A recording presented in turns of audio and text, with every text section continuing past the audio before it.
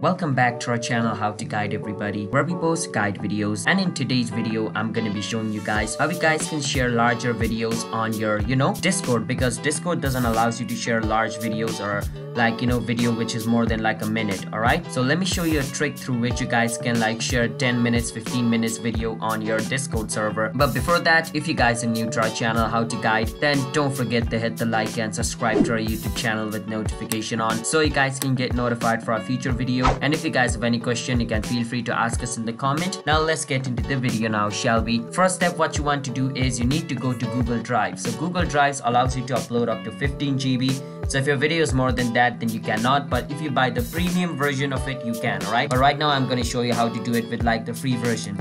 So you want to go type Drive over here. Once you type Drive, you can see where it says Google Drive, sign in Google Drive, click on it. So it's gonna take you to Google Drive over here. So once you're over here on Drive, what you can do is upload the video which you want. So the simplest way to upload the video is click on where it says New over here. Once you click on New, it's gonna show File Upload. Click on File Upload and you can choose whichever video or file you want to share in Discord. So let's say I want to share this, so I'm gonna double click on it and it's gonna be uploaded over here.